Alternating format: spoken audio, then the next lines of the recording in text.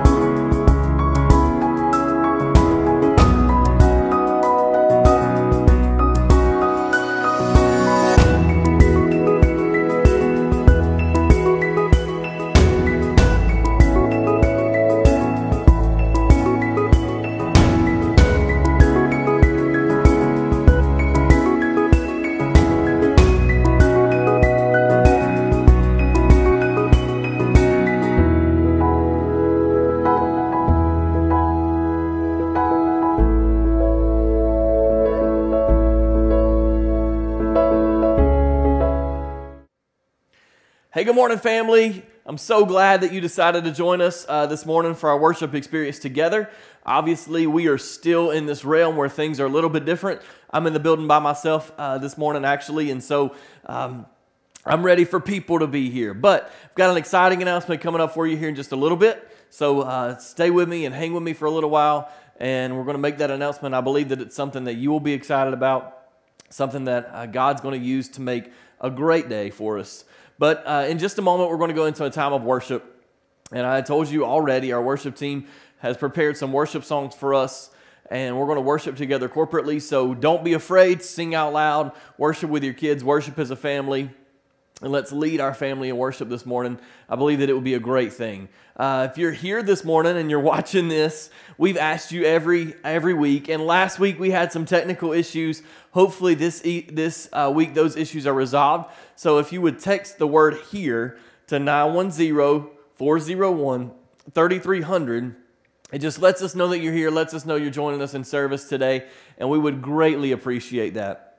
Again, you can text the word HERE to 910-401-3300 just to let us know that you're joining us online today. I'm going to pray for us, and then we're going to roll right into a time of worship. Father, I love you, Lord. I thank you for your goodness, your grace, your mercy, God, that you put on us each and every day, Father. I thank you that when I woke up this morning, God, your mercies had renewed from my life, Lord, and I woke up to a new day. I woke up to a new time with you, Father, a new time in your presence. I thank you for that. God, I pray that you bless every person that's under the sound of my voice, and as we enter into this time of worship, God, I pray that it would be received as a worship offering to you. I pray that you bless this time in Jesus' name. Amen.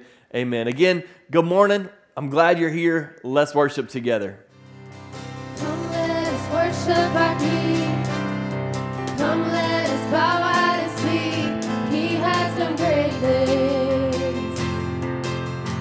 See what our Savior has done. See how his love overcomes. He has done great things. He has done great things.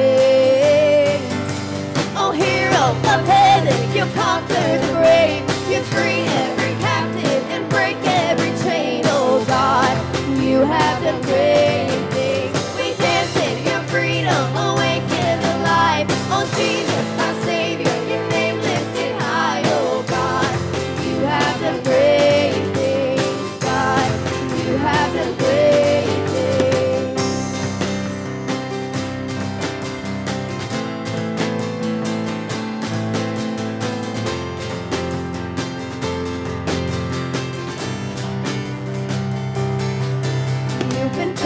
Through every storm, and you'll be faithful forevermore. You have done great things, and I know you will do it again, for your promise is yes and amen. You have done great things. God, you do great things. Oh, hero of heaven, you conquer the grave. You free every captive and break every chain. Oh God, you have done great things. We dance in your freedom, awaken alive. Oh Jesus, our Savior, your name lifted high. Oh God, you have done great things. God, you have done great things.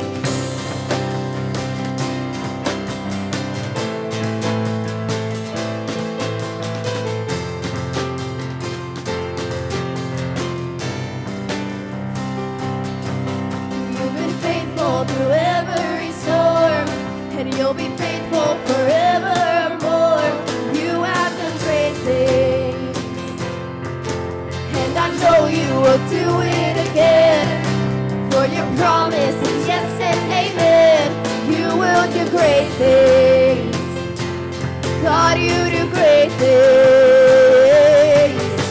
Oh, hero of heaven, you conquer the grave. You free every captive and break every chain. Oh God, you have done great things. We dance in your freedom, awaken alive. Oh Jesus, our Savior, your name lifted high. Oh God, you have done great things. God, you have done great.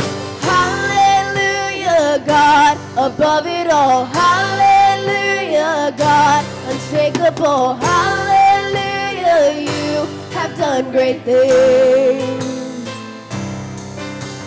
Hallelujah, God, above it all. Hallelujah, God, unshakable. Hallelujah, you have done great things. You've done great things.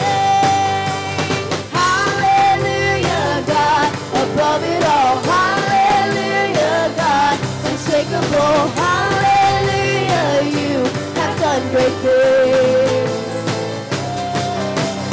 Hallelujah, God, above it all. Hallelujah, God, unshakable. Hallelujah, you have done great things.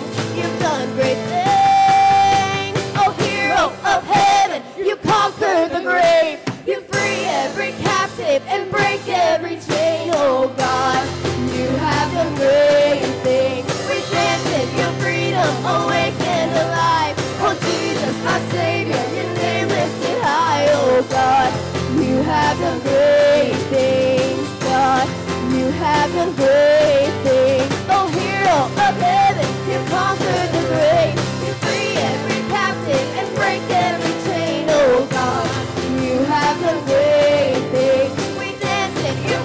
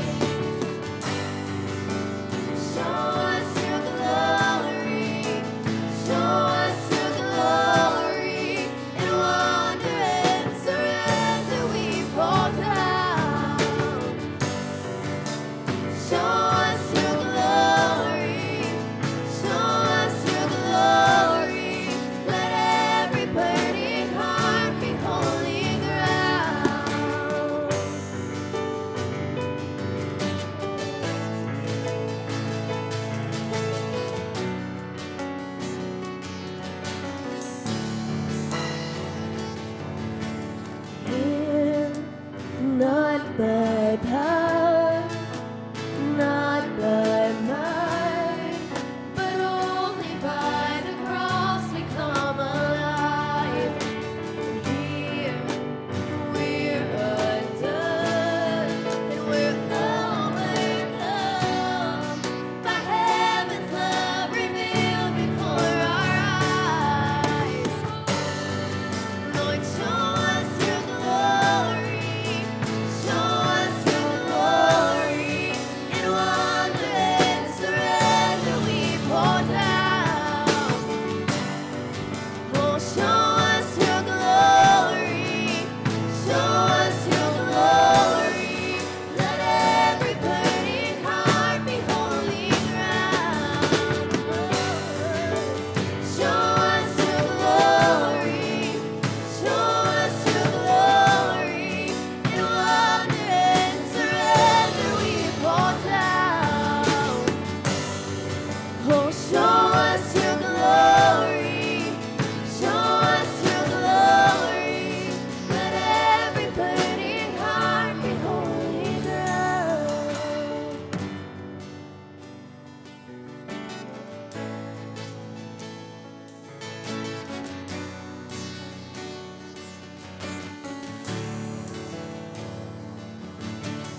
Chains fall, fear bow here now.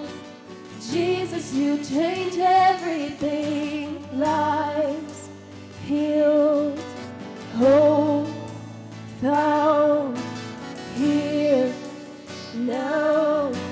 Jesus, you change everything. Chains fall, fear bow here now. Jesus, you change everything. Lives healed, hope found here now. Jesus, you change everything. Chains fall, fear bow here now. Jesus, you change everything. Lives healed, hope found here now. Jesus, you change everything. Oh, show us your glory, show us your glory, in wonder and surrender we pour down. Oh, show us your glory, show us your glory, let every burning heart be holy ground. God, show us your glory, show us your glory, in wonder and surrender we pour down. Oh, show us your glory, show us your glory, let every burning heart be holy ground.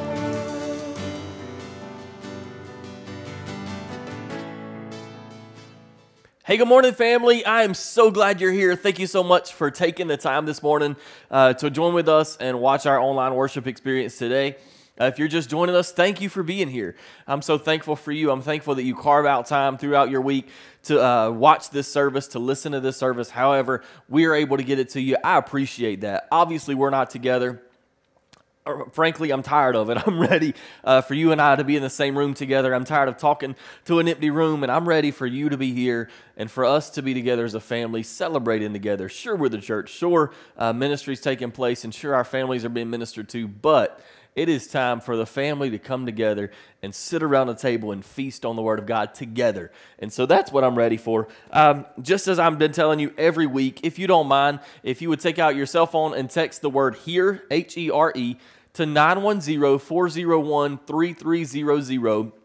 Whether you're watching today on Sunday or whether you're watching later in the week, it doesn't matter. Whenever you watch this video, we just want to kind of know who we're reaching, how we're reaching. So if you would text the word HERE, not to 910-401-3300, We would greatly appreciate that. That is our text number. You can actually text different keywords to that. If you want to send a custom text, it actually comes to my cell phone. I get that text message. But if you want to get those auto responses back in order for you to be able to give, get a prayer request, or even let us know that you're here, we would need you to text those specific words. So you can text the word here to check in with us. You can text the word give to give online. You get a quick link back. You just go right there. In a matter of just a couple minutes, you can give online, or you can text the word pray. If you've got a prayer request, you can text the word pray, and we will a form will be sent right back to you. Then it's sent to us. We can get that word out. We can be praying for you, and then we can follow up with you on that prayer request and check on what God's actually doing in your life and how he's moving in that situation. We want to connect with you any way that we possibly can. We have had some issues.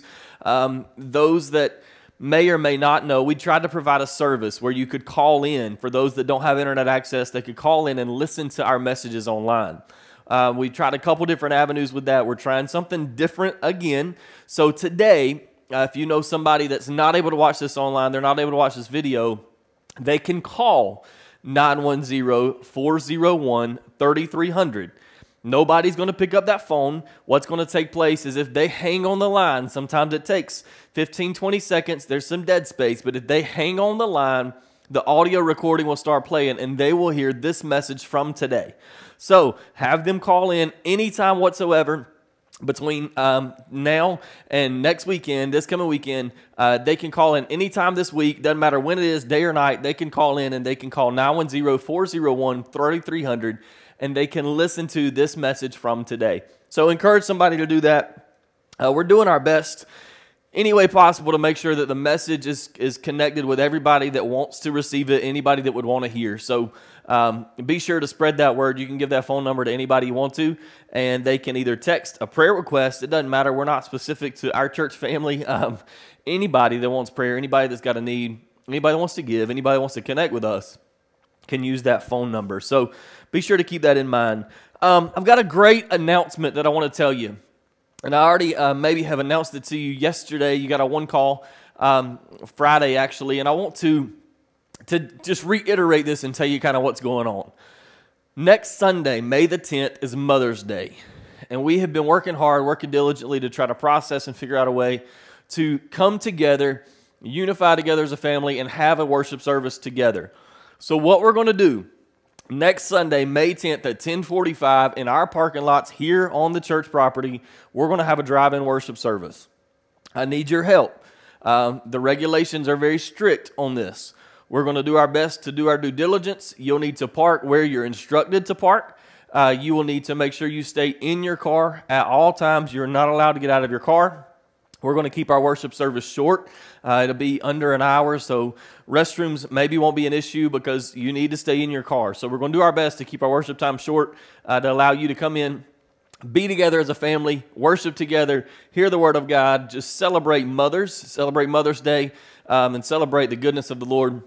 And then we'll go on about our way. But I believe that it's going to be an awesome day for the Lord to work in us and work through us, even though we can't physically touch and we can't be our touchy, huggy, lovey people that we are. We can still see each other and we can make contact.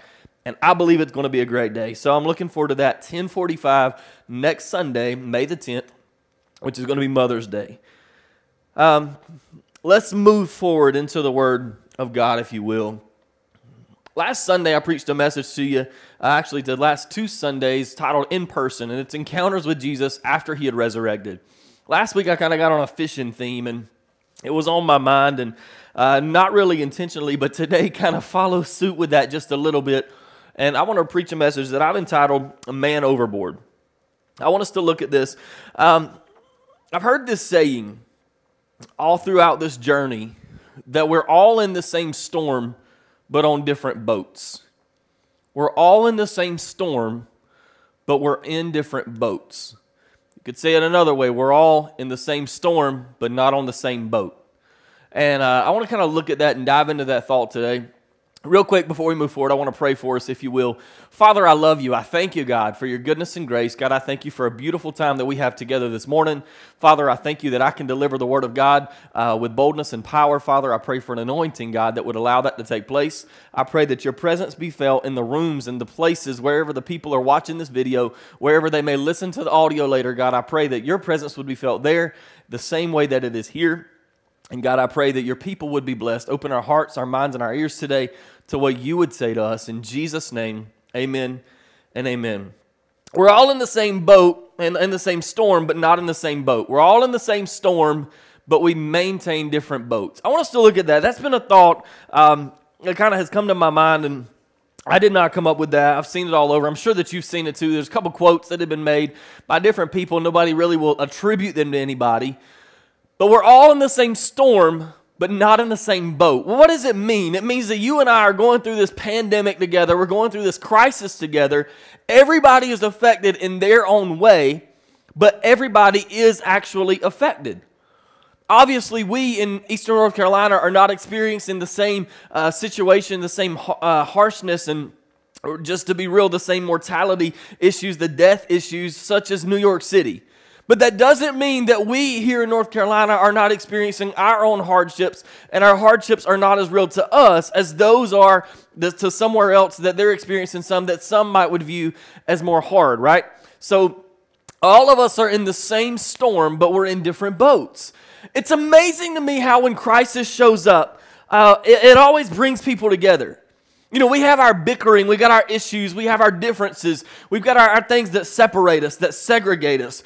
But yet when crisis shows up, all of those boundaries are broken down and everything kind of falls down. We rise above those, if you will, almost those childish things. If you've been in our Thursday Night Connect group last night, or Thursday night, we talked about the maturity and growing up. Paul said basically just grow up. Get over your differences. Get over your immaturities. Be mature in Christ and be unified. And it's amazing how whenever we face crisis or face tragedy in our life, we rise above the things that are little. We rise above the immature things that separate us. And we become unified as a group of people to help each other and to lift each other up. In times of tragedy and disaster, neighbors help neighbors.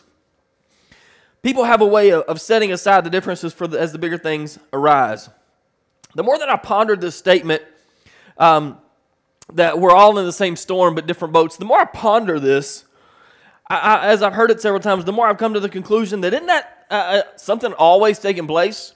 This is nothing new. It's a statement that's just come about. It's a statement that as we've gone through this pandemic, it's kind of been one that's ring true for this situation. But in life, it's extremely accurate, and it's very true that you and I are always in the storm of life, yet we're on different boats. Why does it take tragedy? Why does it take disaster? Why does it take utter chaos to bring unity for us and allow us to see change? It doesn't make a lot of sense to me. I had a pastor friend tell me a while back, he was talking about a statistic, and we were discussing pastoring, and he says, statistically speaking, every person within 18 to 24 months is going to experience a tragedy or loss in their life. Within 18 to 24 months, every person is going to experience a tragedy or loss in their life. We were discussing pastoring, and we were saying that everybody needs a pastor. They need somebody in their life. They need somebody to lift them up. We need support is what it basically boils down to. We need God to be there for us. And realistically, there's no way around it. Statistically, you're going to face some kind of disaster within 18 to 24 months, and you're going to need people to be there to lift you up. If this is true, doesn't it make sense that we're all in different boats trying to cross the sea of life, and we're all facing all these different situations, and at some point, a storm's going to come up? If statistics are true, and truthfully, we will experience tragedy or loss within 24 months, that means that you and I are constantly on the sea of life, and at some point, a storm's going to rise. It's not going to look like mine. Mine's not going to look like yours, but we're all on different boats, but trying to cross the sea of life, we're going to face some stuff. We're going to face some storms that are going to pull us back, that are going to tear us down, and we're going to need direction. In Mark chapter 6, Jesus has him and his disciples, it's interesting, I want to word this correctly, Jesus, through his disciples, just fed over 5,000 people. Why is that important? Well, you need to understand that as a disciple of Christ, Jesus is going to empower you, and he's going to bless what you have. He's going to bless the gifts and the abilities that you have, and through you, Jesus is in turn going to feed his people. That's extremely important. And in chapter 6, he's just finished that, and they've just fed these people. And Jesus sends the disciples across the lake and across the sea. And I want to read this to you. This is Mark chapter 6, beginning in verse 45. It says, immediately Jesus made his disciples get into a boat and go ahead of him to the other side of Bethsaida, while he himself was sending the crowd away. After bidding them farewell, he left for the mountain to pray. We need to pay attention to Jesus' example. While he sent them away, he sent his disciples away, he sent the people away, he bid them farewell, he said his goodbyes, he himself secluded himself to a time of prayer. Verse 47, when it was evening, the boat was in the middle of the sea, and he was alone on land. Seeing them straining at the oars, for the wind was against them, at about the fourth watch of the night, he came to them, walking on the sea. And he intended to pass by them, but when they saw him walking on the sea, they supposed that it was a ghost and cried out, for they saw him and were terrified. But immediately he spoke with them and said to them, now take courage, it is I, do not be afraid. When he got into the boat, then he got into the boat with them, and the wind stopped. And they were utterly astonished, for they had not gained any insight from the incident of the loaves, for their hearts was hardened. Jesus has sent his disciples on before him. Jesus, all-knowing, all-powerful. At the name of Jesus, every knee will bow, every tongue will confess, the winds and the waves obey Jesus. Jesus knows everything.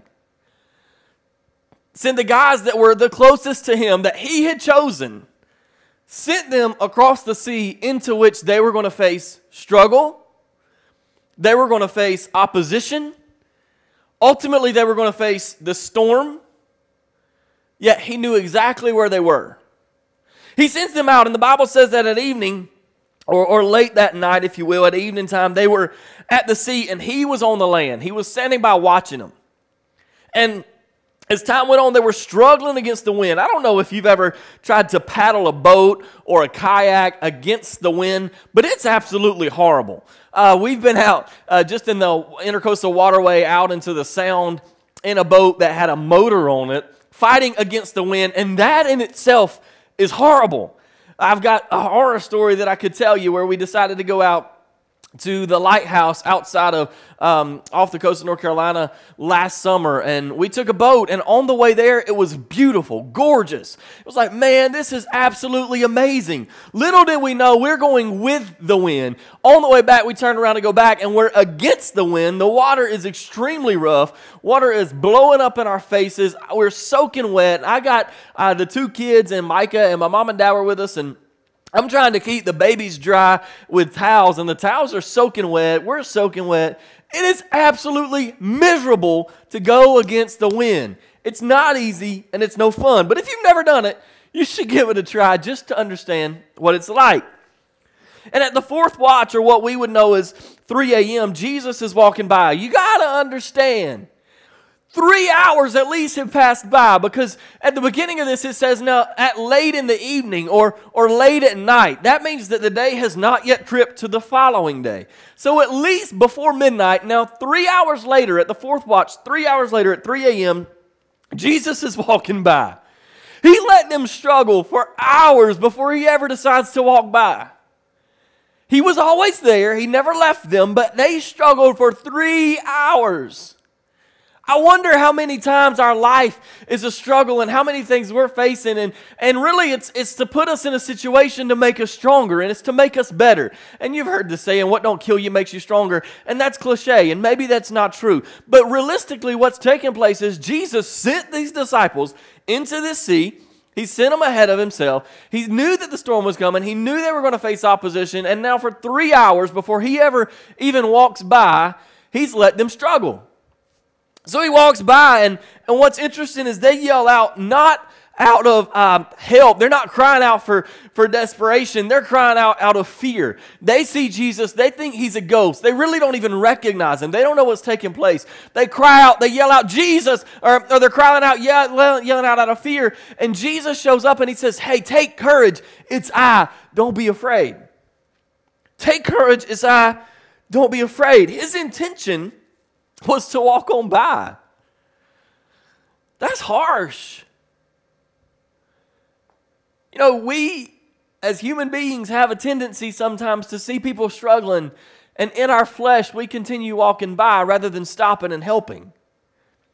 And Jesus, even in who he was, has made a decision. He intended, the Bible says he intended to walk on by. And as they cried out in fear because of this ghost on the water, he stopped. He said, hey, take courage. It's I. Don't be afraid. And what took place then is he got into the boat. And when he got into the boat, the wind stopped. It ceased. Everything settled. I want to make 3 quick observations for you that I believe the Lord wants us to hear today. First of all, sometimes we're sent into uncharted waters. That word, uncharted, has been said over and over and over through this pandemic. Through this season that we've gone through, it's been uncharted waters. Well, I believe that Jesus sent those disciples into uncharted waters. They had never been there before. They had never experienced the wind and the waves like they were going to experience in that night. Maybe they had crossed the sea. Maybe they had made that journey, but they had never made it quite like they were going to make it this night. Sometimes we're sent into uncharted waters. There's a couple things that we have to remember about that. First of all, they were sent. They followed direction. They were obedient. Knowing that they were leaving Jesus on the shore, knowing that they were leaving him, they still got in the boat and they set out across the sea. Secondly, we recognize that he knew where they were the entire time. He gave the plan. And as long as they stuck to the plan, he knew where they were constantly. But sometimes we're sent into uncharted waters. Secondly, I want to tell you, we aren't alone at sea. See, we're all on the sea in the storm, just not the same boat. We are all there together. Micah and I were blessed, and we were able to take a cruise back in January. And one thing was so interesting to me. One night, I had never been on a cruise before. One night, the boat's rocking, and it was rocking pretty hard. And we were in the dining room, and the curtains were moving back and forth, and we're trying to walk, and you're kind of all whatever. And we went and stood out on the deck of the ship, and we looked out, and there's other cruise ships beside us. Now, when we left port, to our knowledge, we left on our own. And now here we are in the middle of the pitch black sea, the pitch black ocean, where there's nothing around us. We can't see anything around us. We're going across the ocean, and it's pitch black all around us, except when you look out, there's a cruise ship, actually 2 cruise ships off in a distance. There was something about knowing in this water, and these waves are rolling in, the boat's rocking. There was something about knowing that you aren't alone. There was something about knowing that when I looked out, that if this boat were to shut down right now and we were to be stranded in this place right now, there's 2 other cruise ships that could somehow get us help and get us off this boat to save us.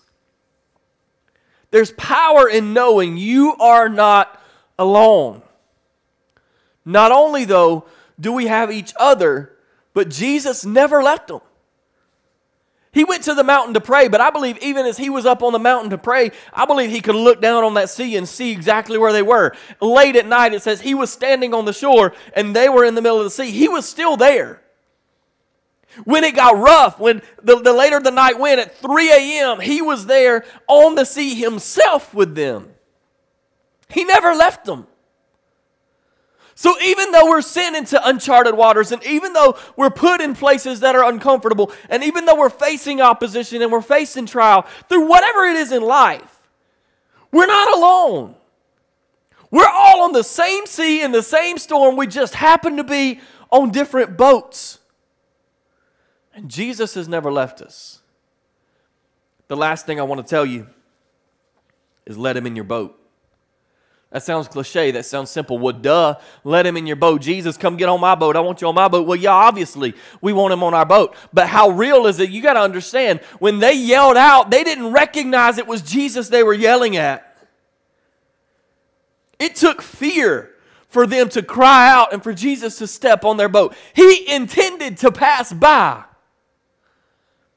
He intended to walk on by them, but yet out of fear of what in the world we see walking on the water, they cry out. They grab Jesus' attention, and he says, take courage, it's I. Don't be afraid. I believe this represents something in your life that God's calling you to do. He's wanting you to show, he's wanting to show you something. He's wanting you to see something. And to you, it doesn't look like anything that makes any sense. It doesn't look like anything that you would take part in. It's a calling. It's a gifting. It's something God's encouraging you to do. And to you, you're crying out, I'm not having anything to do with that. That is terrifying to me. But what's really taking place is Jesus is walking by, and he's intending to walk on by your boat, and he's waiting on you to cry out, and you're going to reach out, and you're going to make a difference, and you're going to let him on your boat. Because when he got on their boat, the wind stopped. I know what the Bible says. I know that the wind ceased. And I believe the word literally for what it says. I read the word to my very best ability for the most literal word of God I can read. And it says, then he got on the boat with them and the wind stopped. I have to wonder though, did the wind stop or did it shift directions? Because when you're rowing with the wind, when you're on a boat going with the wind, you don't even know the wind's blowing. This is good. When you're flowing in the direction of the wind, you don't even recognize that the wind is blowing.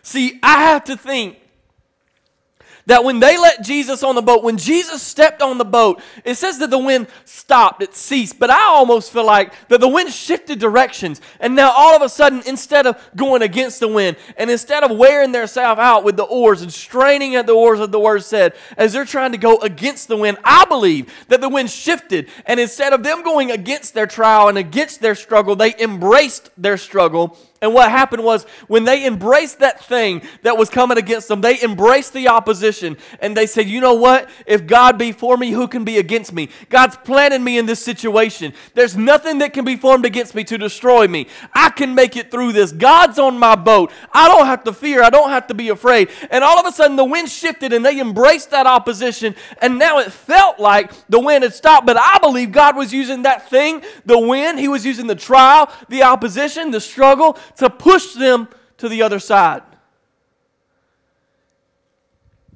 Jesus needs to be on your boat. They were no longer against the wind.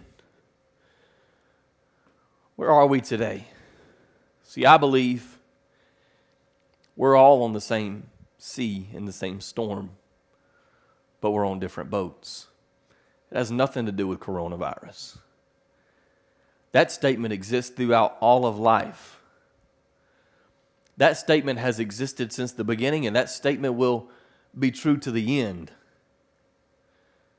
If we look around us, there's a cruise ship somewhere beside us. They might not be experiencing what I'm experiencing on this boat. Their life might not be like mine is, and mine very well may not be what theirs is. But we're all in this together. Sometimes we're sent into uncharted waters. And sometimes we're sent into situations and we're going to face situations that make no sense whatsoever. I believe that you needed to be encouraged today, and you need to recognize you're not alone. Everybody is in a boat. Everybody's on this sea together. We're all facing it. Here's a reality that's had to set in with me over the last couple weeks. thankfully, by the grace of God, I'm so thankful that I've not experienced death during this season. I've not experienced the hardship that many have experienced. I've not experienced the loss that so many people have experienced during this season. But my life's been changed, just like yours has. In some ways, very much so for the better. But there's been a disruption in my normal. And here's the reality that I had to let sink in for me. Just because I've not had tragedy strike during this season doesn't mean that my boat hasn't rocked. And it doesn't mean that Jesus doesn't have to be on my boat. You need to let Jesus on your boat today. Maybe you're not facing this huge life-threatening situation. Maybe you've got something going on in your life. You've got a decision that needs to be made. You need help with your kids. You've got financial issues you're trying to work through. I don't have no idea what it might be. Whatever that boat is that you're on, whatever area of your life, whatever part of your life that seems to be on a sea and you're rowing against the wind, God's coming, and I believe that He wants to get on your boat. I believe that He wants to do something in your life. And I talked about it a little bit last week, that it's not going to look traditional. It's not going to look conventional. It's not going to look like the method you would use. But God wants to move in a way that maybe in the beginning you don't even really recognize it's Him. But when He gets on your boat, I believe there's a transition and there's a shifting in the wind. And now all of a sudden things get a little easier. Maybe you've never asked Christ to come into your life, and maybe you're sailing across the sea, if you will, and we're all in this storm together but on different boats. Maybe God's never come into your life, and maybe you've never allowed Him to do so. You've never invited Him in. Today's a great day to do that. Today is a fantastic day for you to ask Christ into your life. Invite Him onto your boat. I want to lead you in a prayer, and then I'm going to pray for everybody else. But I want to lead you in a prayer. If you've never asked Christ into your life, or maybe you've walked away from a relationship with Him, and you've been doing this thing on your own, and you're ready for Him to come back in. You're ready to let Him back into your life. I want you to pray this prayer with me. Jesus, I recognize I'm a sinner. I recognize I need a Savior. I realize that, God, you love me enough that you sent your Son to die on a cross for me, and that He rose from the dead. Jesus, now you're alive. You gave your life, now I give you mine. Forgive me, make me new, change my life. Get on my boat. In Jesus' name. Father, I pray for the rest of the people that are watching this video. God, those that are listening to this audio recording, Father, I pray that you bless them, God. Lord, let us recognize today and remember today that sometimes we're sent into uncharted waters for miracles to take place. Sometimes we're put in situations that are just uncomfortable, Lord. God, and I pray today we recognize we're not alone. Father, we've got each other. Lord, we have people around us that love us, that care about us, God. We've got each other. We're all in the same storm and on different boats, but we're still here together. Father, and I pray that we recognize you're here. You've never left us. You've never forsaken us, God. Your word tells us that. The promise is true. You'll never leave me. You'll never forsake me. Father, I pray that we let you on the boat today. God, I pray that as we let you into those places that we've been trying to handle on our own, that the struggle become a little easier. God, that we no longer row against the wind, God, but the wind would cease, or better yet, Lord, let it shift directions, that it pushes us and propels us. The very thing that's opposing us in this moment, God, I pray when you get on the boat would be what propels us into our destiny. Father, I thank you for this amazing time we've had together. I thank you for your word. I thank you for your people. I pray that you bless us in the name of Jesus. Amen and amen. Hey, if Jesus did something for you today, you accepted Christ into your life, you believe that God's done something for you, we want to hear about it. I want to ask that you text the word Jesus to 910-401-3300. We'd love to hear about it. I love you dearly. Remember, next Sunday, we're meeting in the parking lots at 10:45 for a Mother's Day service.